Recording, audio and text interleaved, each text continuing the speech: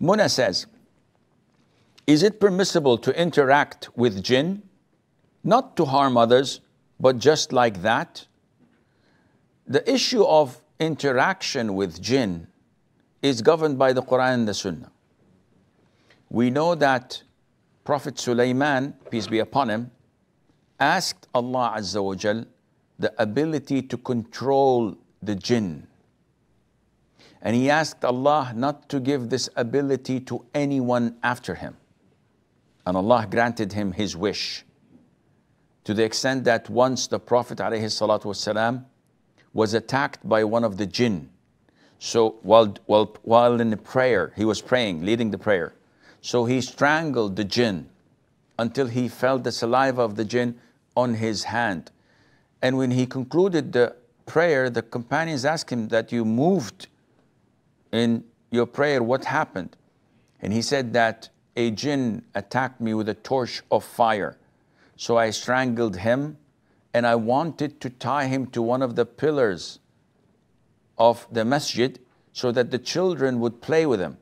But then I remembered the wish of my brother Sulaiman and how Allah granted it to him, so I let him go.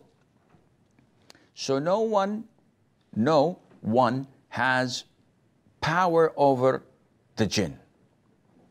Now, can jinn be seen in public? The answer is no. We cannot see them in their true form.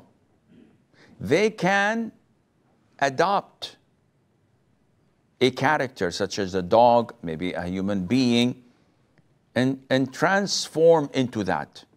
And we can see that. But this is very rare. Can they communicate to us? This is possible. There were people who were addressed by the jinn. But such communication is not normal. Can they work for us? The answer is no. They may help us without us knowing.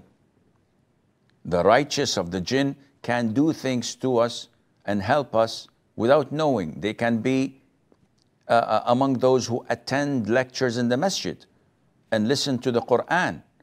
Who knows, maybe they're watching us now. This is all possible, part of the religion. This is how they learn their religion. But to claim that we can communicate with them, chit-chat, and maybe WhatsApp them, and that they would serve us to do things we want them to do, this is not permissible. Because they would not obey you unless you worship them. They cannot work for you just because you're a righteous person. Otherwise, they would have worked for Abu Bakr, Umar, Uthman, Ali, and the great companions, which we have no recollection of.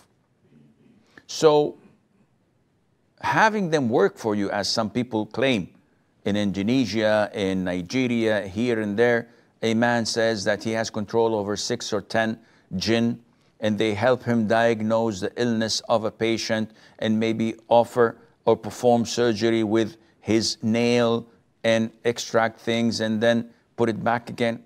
All of this is black magic. All of this is shirk, because this person must have worshipped them, offered them sacrifice. Some of them even step on the Quran so that they would be able to communicate with them, or write the Quran in the blood of menses, a'udhu billah. All of this kind of black magic and shirk is there. So it is not permissible to go down there or to believe in what they speak or say, because they're usually blatant liars. And going to soothsayers who are assisted by jinn, just for the fun of it, renders your prayer of 40 days unaccepted.